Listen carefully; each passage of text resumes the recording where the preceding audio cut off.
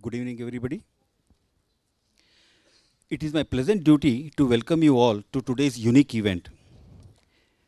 We have organized different programs in this hall, like lectures on sky gazing, screening of movies, and of course, our regular shows.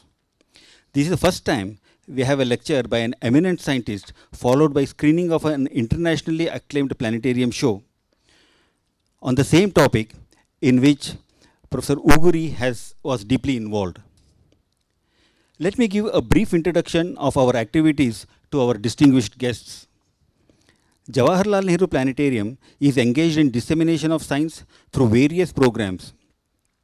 We have popularization of programs aimed towards general public, namely sky theatre shows, attracting over 250,000 visitors every year, programs like watching celestial events, screening of science movies, science exhibitions, sky watching attracting people in hundreds.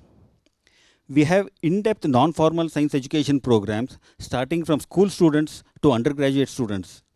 These students attend classes throughout the year. Our non-formal programs have produced over 110 students who have pursued PhD programs and are now involved in research or in teaching. Our association with ICTS has been very successful. We have had over a dozen public talks by distinguished scientists which have attracted a large number of science enthusiasts. Faculty at ICTS, Professor Bala Iyer, Dr. Vijay Kumar, Dr. Vishal Vasan are teaching in our REAP programs. I thank ICTS for today's initiative. We are honored with the presence of today's speaker, Professor Hirosi Ooguri. Warm welcome to you, sir.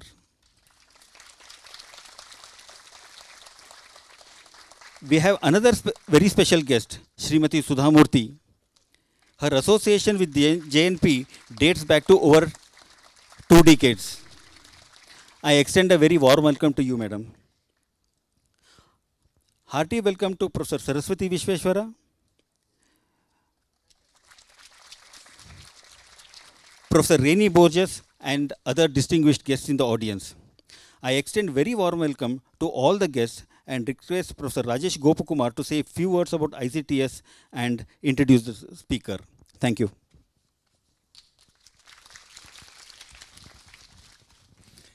Thank you, Dr. Pramod.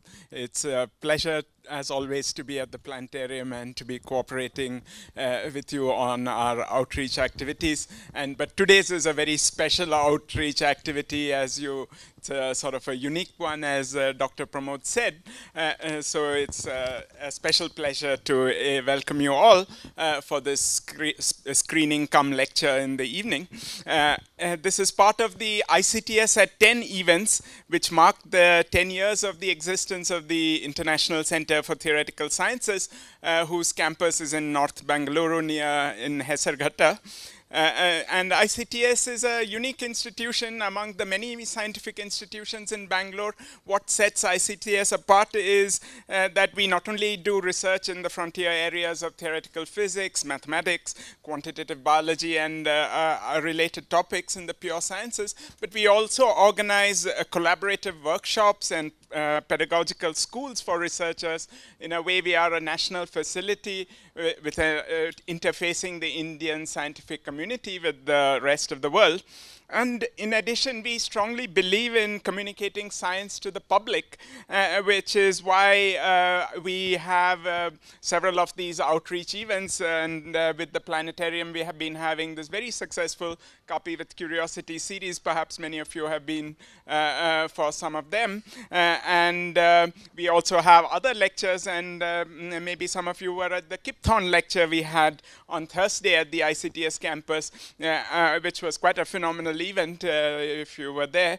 If you weren't, the video of the talk is available on our website, as are all the other Copy with Curiosity and public lecture talks. So don't feel bad if you miss the event. You can always watch it on YouTube.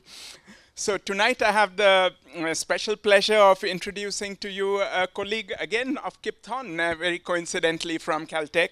It's the distinguished physicist Professor Hiroshi Ooguri, who's the Fred Kavli Professor of Physics, Theoretical Physics and Mathematics, and also the director of the Walter Burke Institute for Theoretical Physics at Caltech.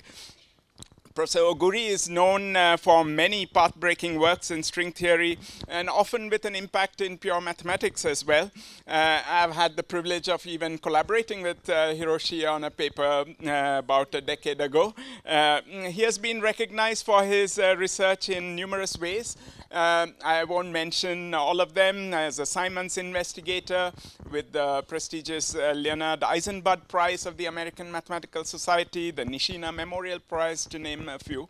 But one of the remarkable aspects of Hiroshi is that he also has a strong conviction to bring the excitement of science to the wider audience. And it's very unique to have someone who has written 4 popular science books in Japan, and these have been translated into Korean and Chinese, I believe, and hopefully to English at some point, and so that we can also have access to them. And one of these popular science books received the Science Book Award in 2014 in Japan. He also writes a monthly science column in a leading magazine in Japan, and with several other regular columns and so on. So you can see he really believes in this idea of communicating science. And the venture into movies is, I think, a new one for Hiroshi, and being the science advisor for the movie that you are all going to see, The Man from 9 Dimensions. This has been a very successful venture. The movie has received the 2016 Best Educational Production Award from the International Planetarium Society. And the 2017 the Best Feature Film and the Best 3D Show of the Immersive Film Festival in Portugal. So we, I think, have a treat in store for us today, as Hiroshi will first explain some of the science behind the movie so that we can better appreciate it. I'm told it's a visual treat, and I'm really looking forward to seeing the whole thing. And it's unique. This is the first showing in India, I believe. I think even in the US it has not been commercially shown. So you have all a unique opportunity to see this movie here. And I must especially thank the Planetarium again for hosting this show. And I would also like to welcome, like Dr. Pramod, Mrs. Sudhamurthy and Mrs. Vishweshwara. Mrs. Vishweshwara, Professor Saraswati Vishweshwara, is the wife of Professor C.V. Vishweshwara, who founded the Planetarium, and in whose honor we had the Vishweshwara lecture at ICTS a few days ago. So it's great to have them, as well as many of you here on this occasion. So before we start the show, I would like to invite Mrs. Murthy to just hand over a memento on behalf of ICTS to Professor Hiroshi Ooguri.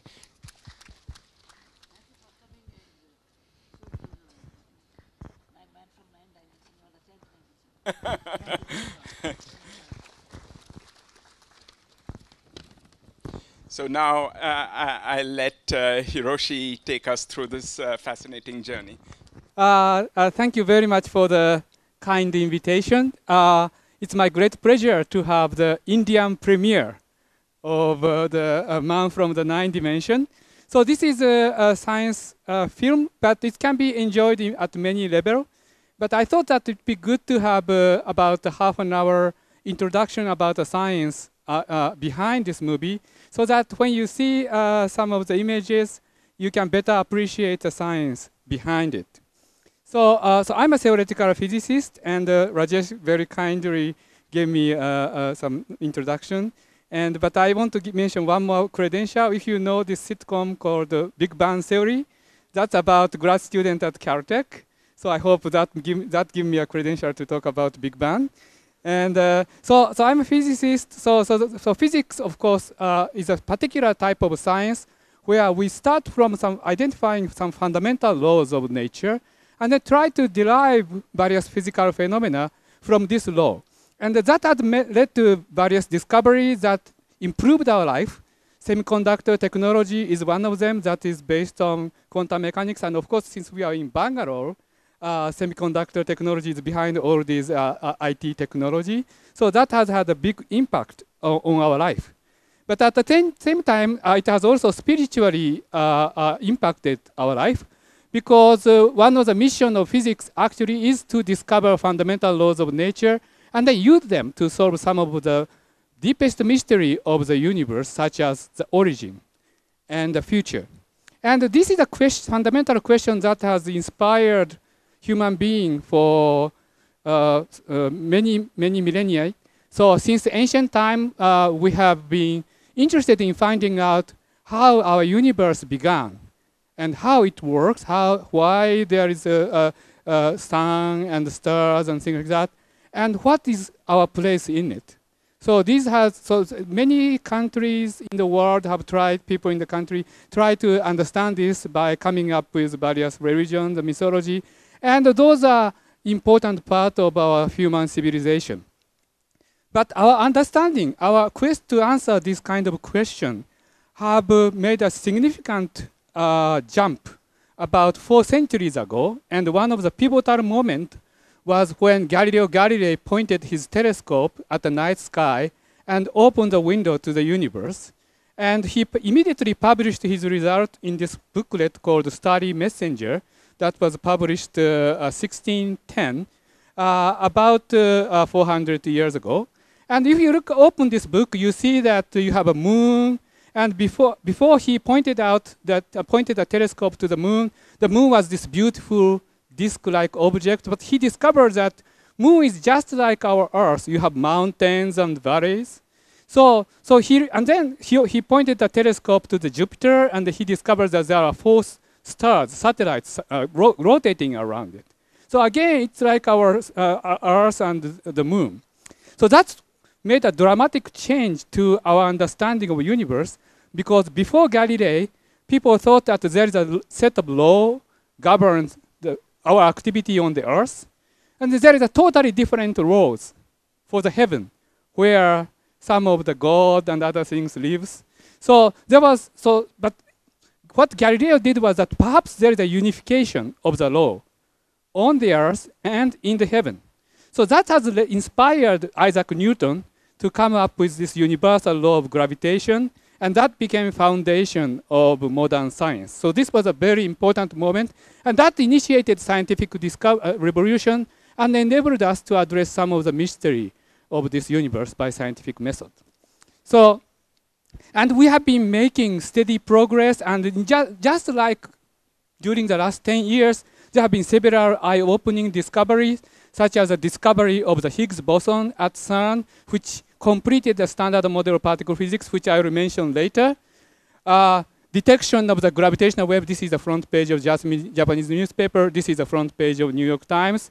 That Kip Song gave public lecture, I was told, last week. And so this was that discovery.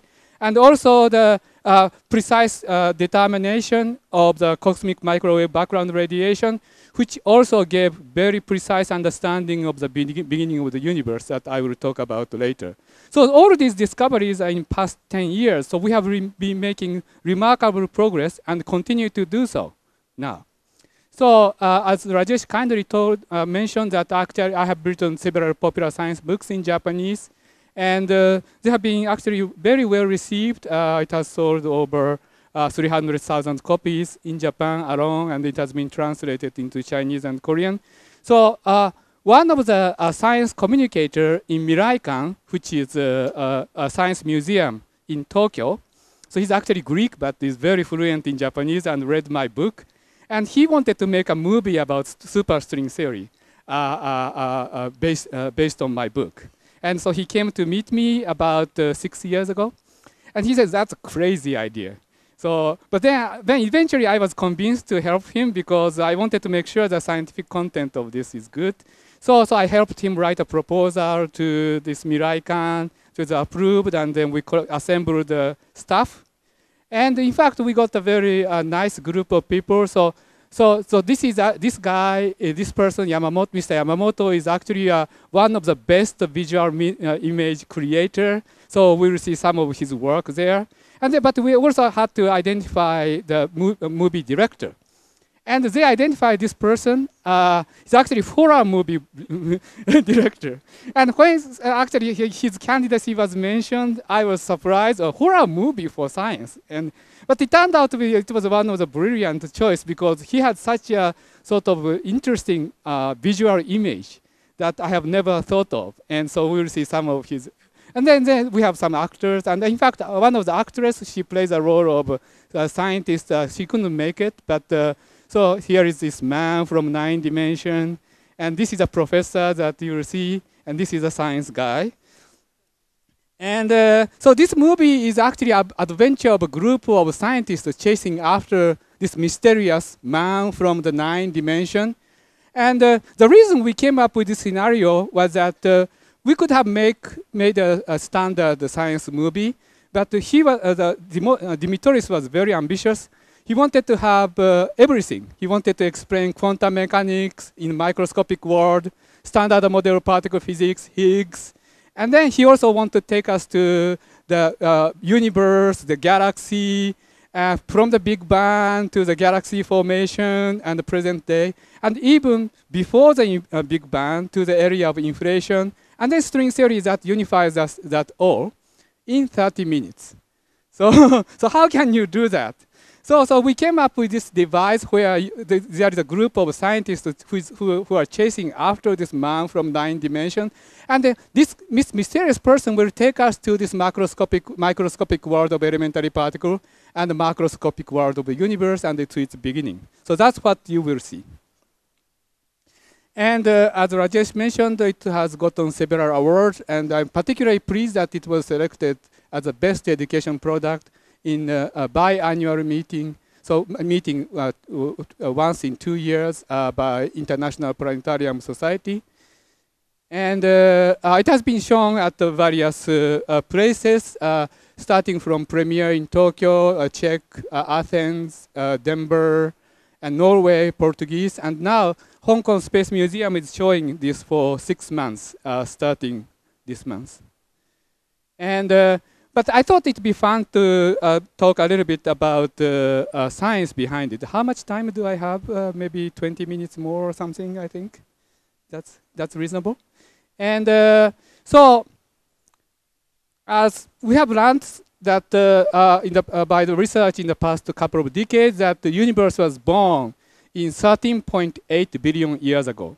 Now, the very fact that we know the age of universe in 3 significant digits is pretty amazing. When I was a grad student, actually, astronomers were not able to measure the age of the universe as well as this, and there were disagreement by the factor of 2.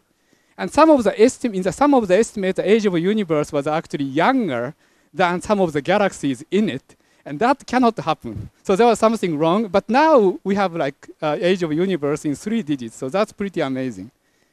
And in fact, the modern understanding of this scenario started with Einstein's construction of general relativity. So he completed his theory of general relativity, his theory of gravity, and immediately he's very ambitious, so immediately applied it to the whole universe. And then he discovered that universe in his theory was expanding. And he thought for some reason that cannot be the case, so he abandoned the solution.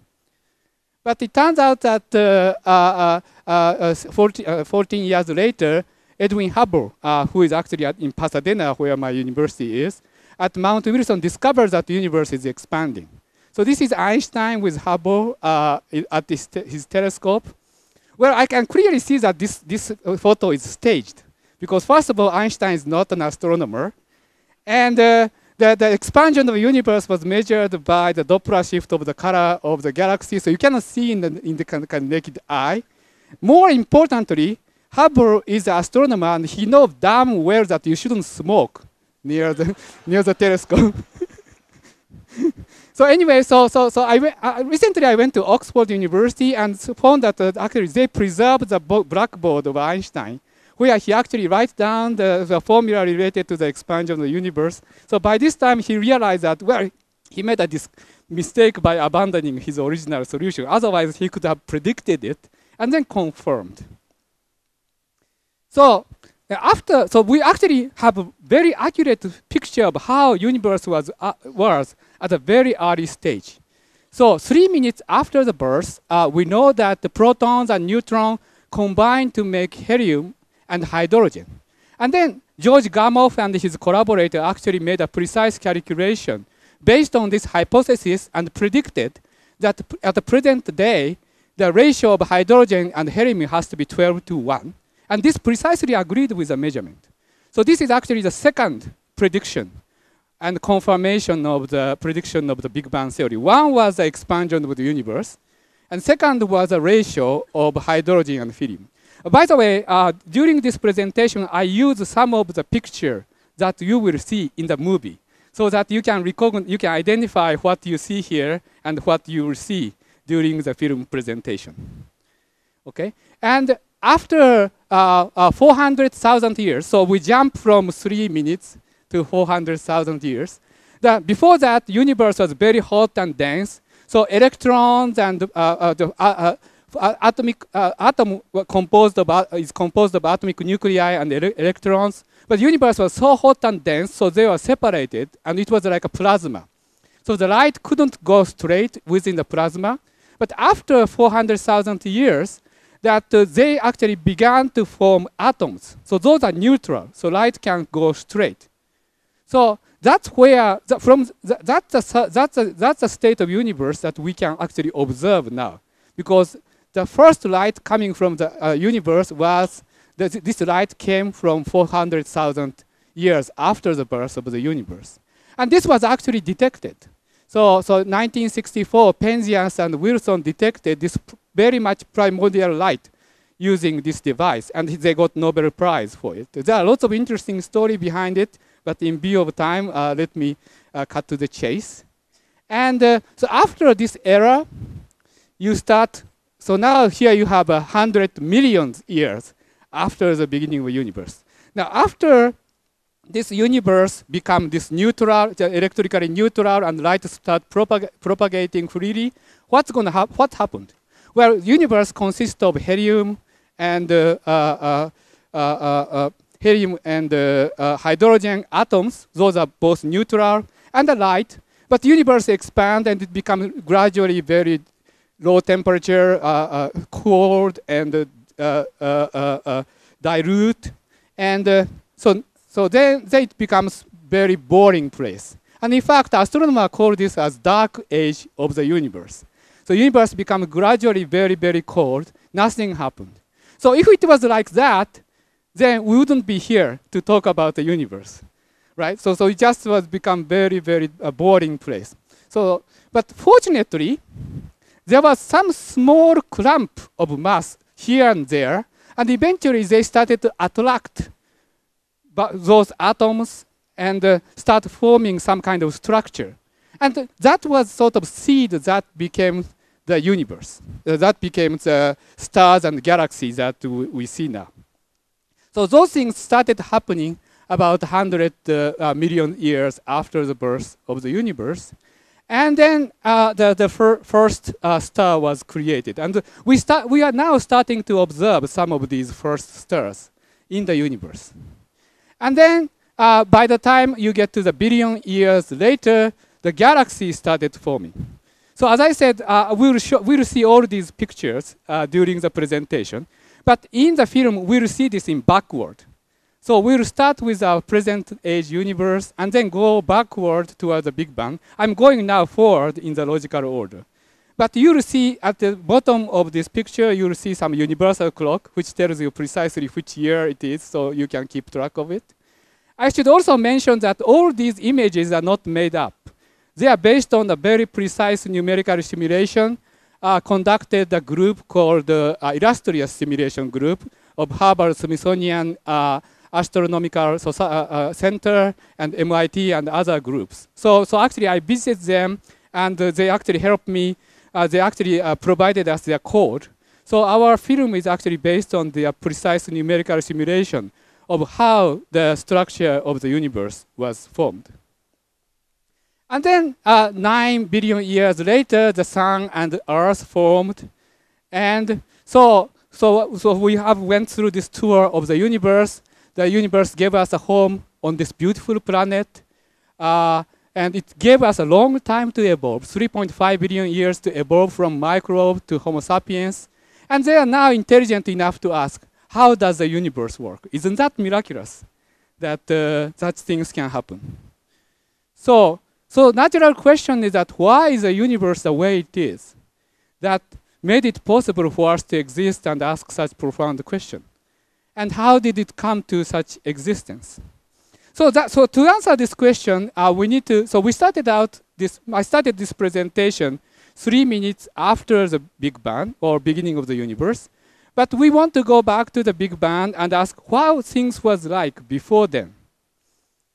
So just to remind you that 3 minutes after the birth, the universe was made of proton and neutron that combined into hydrogen and helium, and that led to the prediction that was confirmed. But if you go backward, if you go to even earlier universe, the universe was hot and dense, so the atom decomposed into proton and neutron, and even protons and neutrons are made of quarks, which you will see in the film. And they now fall apart into these constituent quarks. You can even go backwards. There are like 11 zeros over here. And it's amazing that we can actually give a precise prediction of how the universe was like. I cannot even read it. 0.00000000001 second after the birth. And based on the standard model of particle physics, which is the theory of elementary particle, which has been actually tested in many ways that you will see in the film. And in the film, we will see some of the features of this standard model of particle physics and some of its players. One of the important player of standard model is neutrinos. And actually, this is a photograph of Kajita, who is actually my colleague in Japanese institution, who got Nobel Prize for his discovery of what is called neutrino oscillation, which is that there are actually 3 different types of neutrinos, and as the neutrino travel, they change its types. It's called flavor changing. And in the film, actually, we present this kind of flavor changing of neutrino by changing the color of neutrinos. You'll see that neutrino falling from the sky, and then as it falls down, it changes the color. So that was sort of to represent the neutrino and its effect of changing of flavors, called neutrino oscillation. And we have photons in the standard model of particles. And Higgs is another particle whose discovery led to the Nobel Prize. And Higgs is a particularly important particle in a standard model, which give mass to all the elementary particles.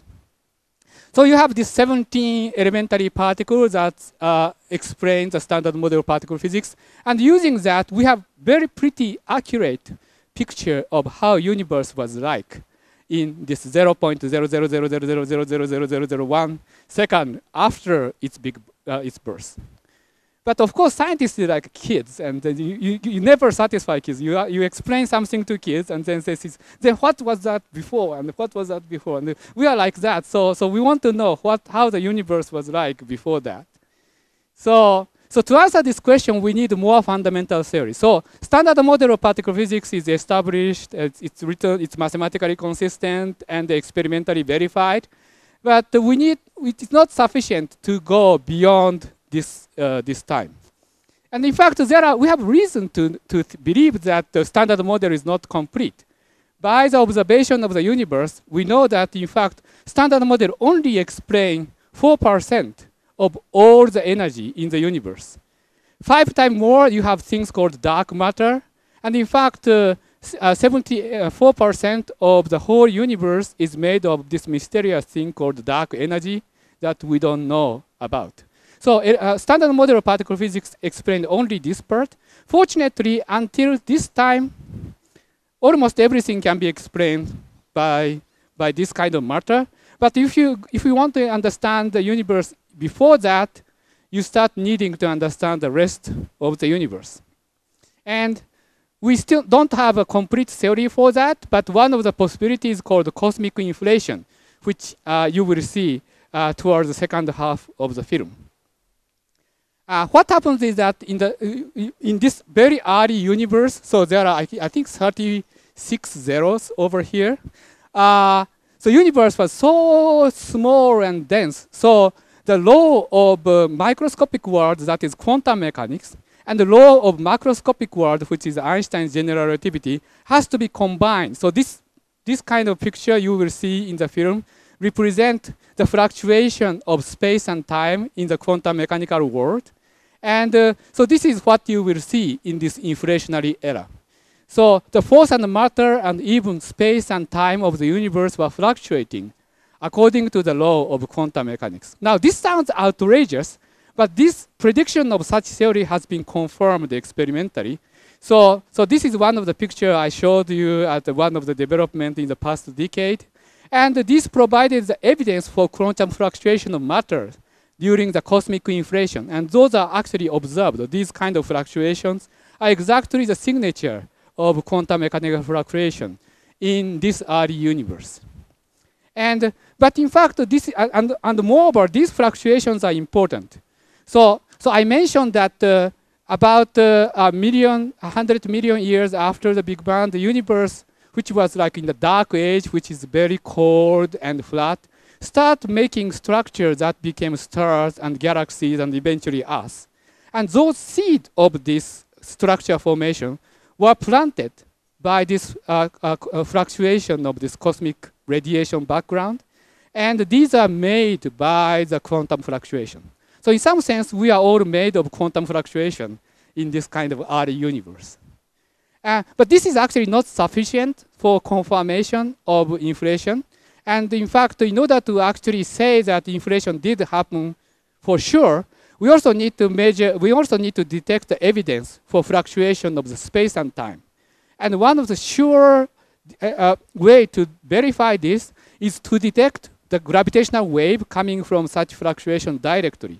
So my friend in Japan has this project called Lightbird satellite, which flies a satellite and which actually measures the gravitational waves from a primordial universe directly.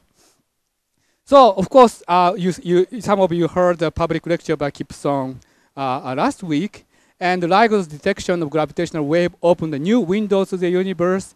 And as I said, such gravitational wave detection may also help us solve the mystery of the early universe. I understand that India is now joining LIGO, and so that network of things would eventually help us uncover those mysteries.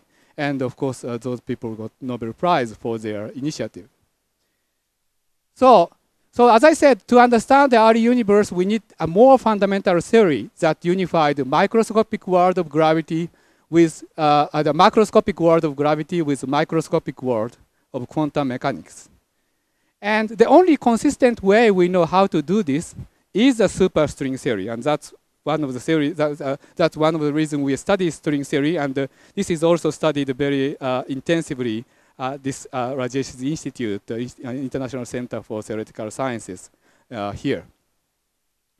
So string theory postulates that fundamental building blocks are not point particles. So in the standard model of particle physics, people postulate that all the particles are actually, as the name suggests, point-like object. But in string theory, we postulate that they are actually made of this kind of extended object. And string theory is defined in 9+1 space-time dimension, 9 space. I was almost running out of symbols. And time. Of course, we live in 3+1 dimension, so at least we feel so. So we have to deal with what to do with 9 dimension. This also poses the challenge of making film about 9 dimension. How can you explain 9 dimension using 2-dimensional surface? So you will see some of our attempts in the film. But in the actual world, we believe that this extra 6th dimension, so namely 9 minus 3, is made into small compact Calabi-Yau manifold.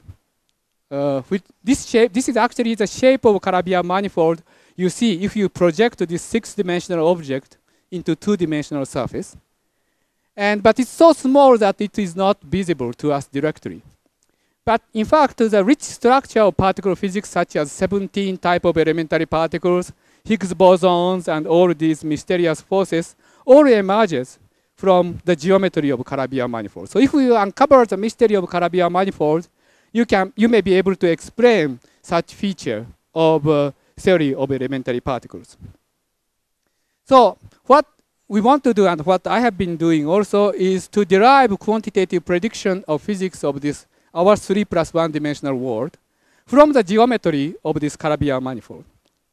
But there are lots of problems, one of which is that actually the geometry of Calabi-Yau is so complicated. So we cannot even measure we cannot have a mathematical formula to measure the distance between the 2 points in Calabi-Yau manifold. So how can you do that without that? So one of the things that actually I have done in my career was to come up with mathematical method to overcome some of these difficulties. So in the film, we also mention some of the power of mathematics. And toward the end, the true nature of the man from 9 dimensions will be revealed. And some of the formulas that showed up was actually, I wrote it down, so you'll find out what these are. So anyway, so this film, The Man from 9 dimensions, so this you can ask, I was asked what is this man? But this is actually the metaphor for theory of everything, which unifies the macroscopic world of gravity with the microscopic world of quantum mechanics. And our quest to discover it is still continuing, and so I hope you'll see some glimpse of some of that in the film. So I hope you enjoy it. And we'll have questions after the film. Thank you. You can see why it got all the best in the Immersive Film Festival, the best movie show. I'd like to congratulate Hiroshi again for a wonderful... Well, I'm happy to know you enjoyed it. Yeah, I think this was a privilege for all of us to be able to be the first people in India to watch this truly marvelous movie. So Professor Ooguri has kindly agreed to take a few questions. It's late already. We can't go on for very long. So as I said, please. Okay. All right. Thank you. Thank you very much for coming. Keep in touch and let's see what Caltech is.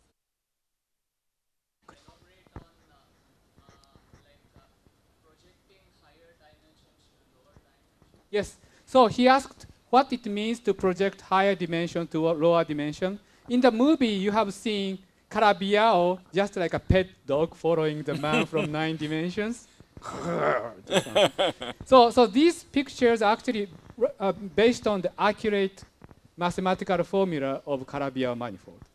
Calabi-Yau manifold is in 6 dimensions, so you cannot see it, and it's challenging to project onto the 2-dimensional screen.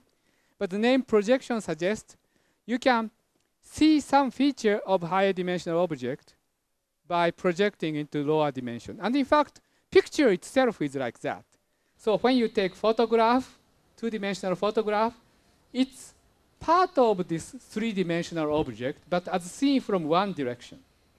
So you have a pixel coming, you have light coming out from one direction, and then your pixel of your camera captures them in one aspect of it. So for example, this object is a water bottle.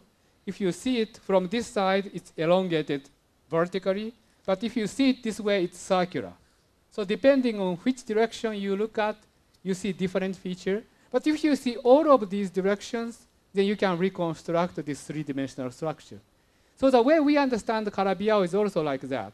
You can project this 6-dimensional object by looking at it in various different directions, project onto 2-dimensional surface. And in fact, the picture that in the movie, Calabi-Yau changes the shape. The way it comes out is that you are actually projecting it from different 2-dimensional surfaces. So you can see that from the film, you can see the same Calabi-Yau manifold projected in different features. Okay, there's a question here. Okay, I would like to ask you for help, because I like string theory very much, but there are some people who don't.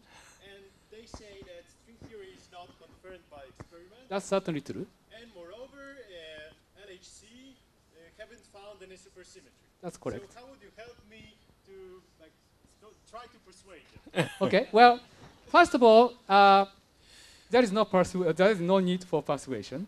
the science progress by the economy of free market. So scientists are trained to understand what's interesting and what's not interesting. And people work, we cannot force people to work on particular areas. It is certainly true that string theory has not had experimental confirmation. And in fact, when we make the movie, I want to make sure that that distinction is made between theories that has been experimentally verified and theories that are in the stage of hypothesis. When the professor comes and explains the string theory, he says that it's still a hypothesis. So he makes it very clear, and this has been repeated a few times.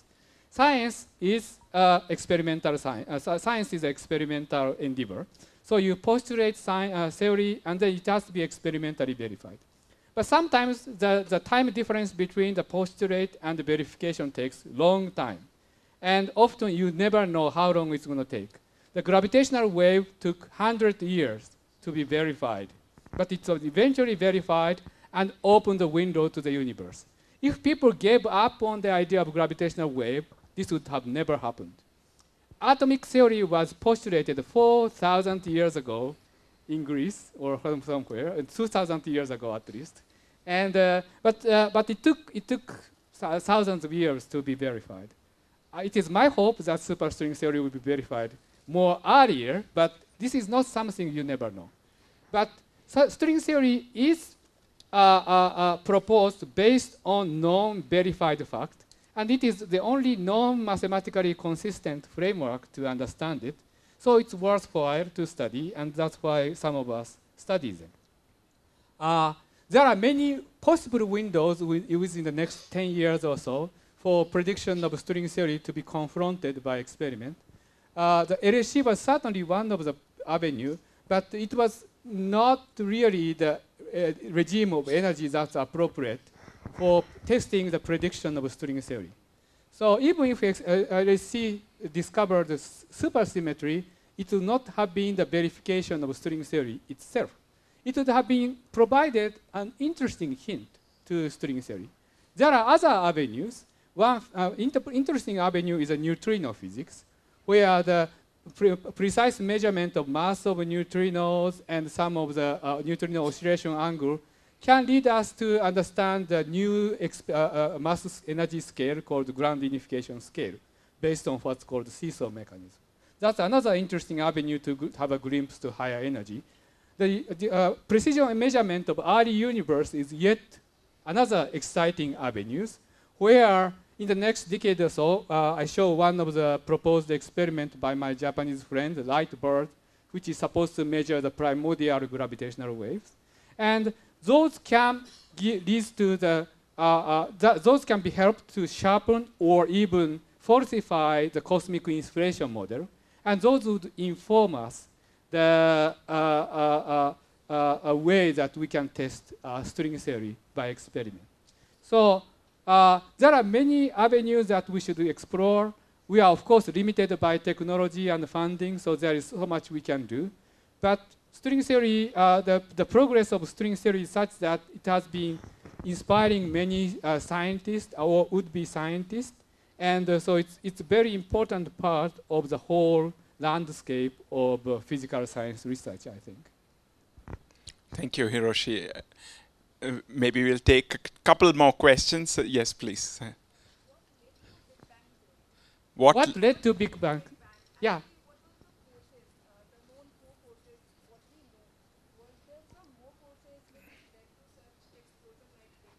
Okay. So you had two questions.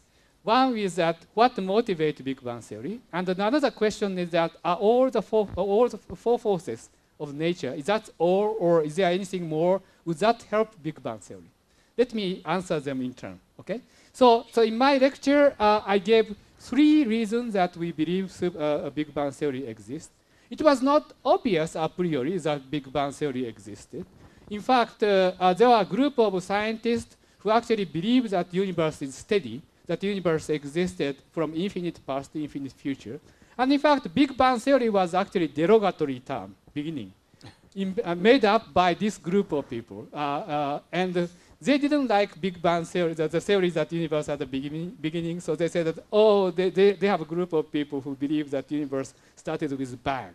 So that was sort of the beginning of this terminology, which got stuck, like Obamacare. People didn't. It was meant to be a derogatory term, but it got stuck, and I got a good meaning to it. Right? so sorry for the political intrusion. So anyway, so one of the reasons we believe was exactly the reason Einstein believed. That is that Hubble observed the night sky and see that galaxies were receding. And it was receding exactly in such a way that the further you go, it's going much faster. And one very clean mathematical explanation for this phenomenon was that universe was expanding. I'm sorry. Expanding so that hit the radiation's head. But then if that was the case, then if you actually go backward in time, then universe must have been contracting. And then if so, then since the density of that means that density of the universe must have become higher and higher. The temperature must have gone higher and higher. So there must have been, so it would natural to expect that there must have been a time in the universe where the universe was very dense and hot. So that's the era called Big Bang. So that's one of the reasons we believe Big Bang. There are a couple of other reasons I presented. One was prediction of the ratio of hydrogen and helium that was precisely the way that the Big Bang model predicted. And there are more recent observation of cosmic microwave background radiation, which is the first light that the universe emitted. So we have now several very high precision measurement of the universe that all leads to the Big Bang theory. So that's one reason. Now you ask, well, so separate question, which is that in the standard model of particle physics, you have 17 elementary particles, and some of which actually mediate a force between matters. One is called weak interaction. Well, first of all, we have electromagnetic interaction, which is the most familiar one, which is responsible for how the magnet attracts iron, for example, or how the electricity works. So those are called electromagnetism. That's one type of force mediated by photon, which appeared in the movie.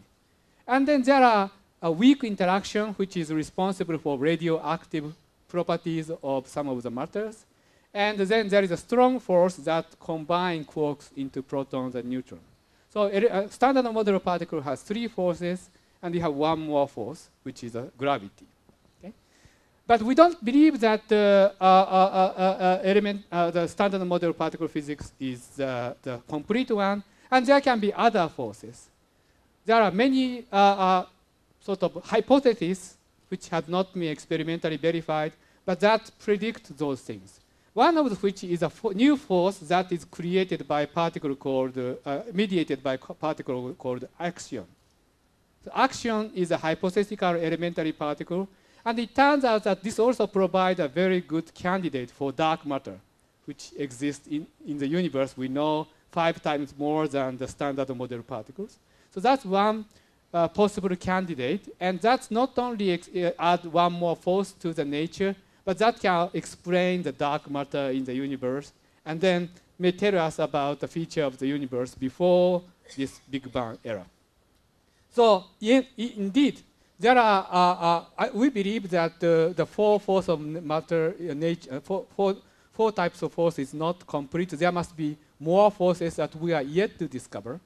But we have not, so there are many possible ideas that theorists have been speculating, but we have not yet, those have not been experimentally verified. But if we can verify any of them, if any of them are confirmed, that could be used for us to understand dark matter and dark energy of the current universe, and also the state of universe before the 0.0000001 second after the Big Bang.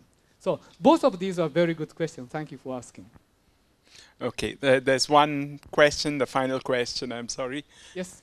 Can you give me one example where a 6-dimensional object can interact with a 3-dimensional object? Okay, so you ask, are there examples where 6-dimensional object interact with our 3-dimensional object.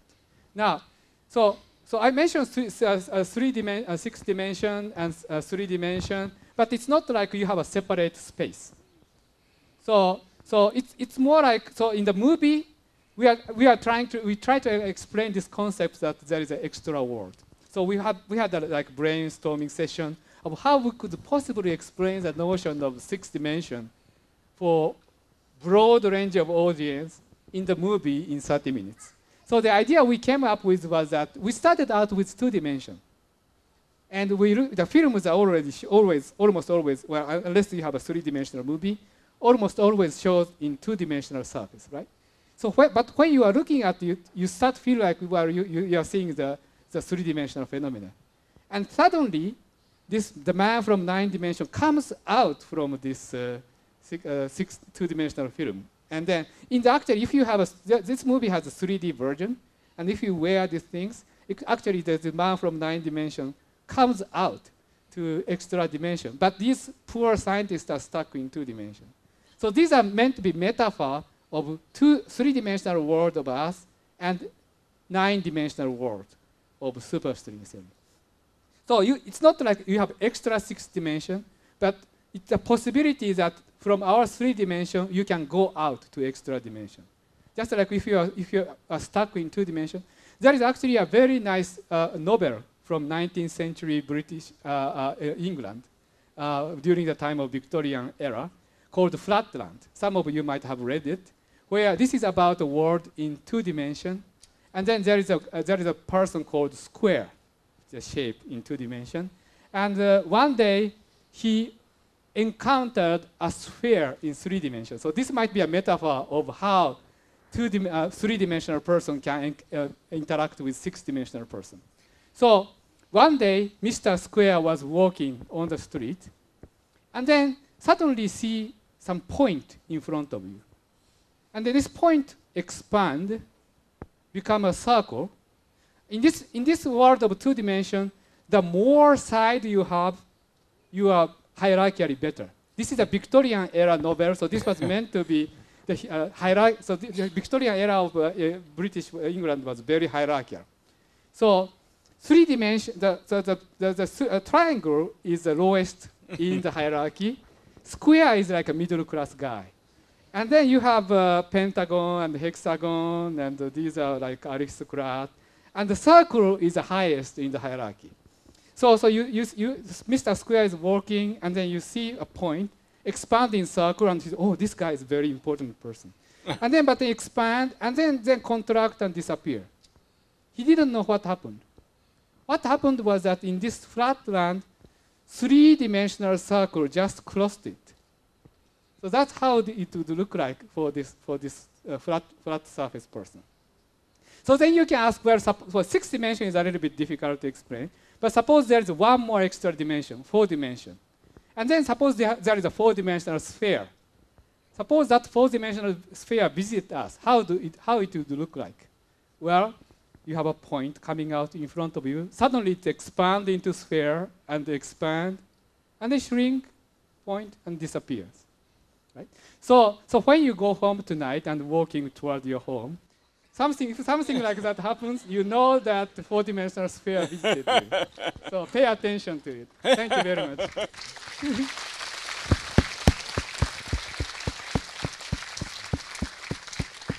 Thank you, Hiroshi. That was fascinating, and I'm sure all of you, when you go home and walk, you watch out for dimensions here. You will definitely have the imagination now to see these extra dimensions. So let me thank Hiroshi once again for both his lecture and for bringing the movie to India for us to see. Thank you very much. So have a nice evening, and hope to see you at other ICTS events. There is a Copy with Curiosity next Sunday on black holes, so that will also be another fascinating talk. It will be in the auditorium downstairs. So see you next week. Bye-bye. Thank you.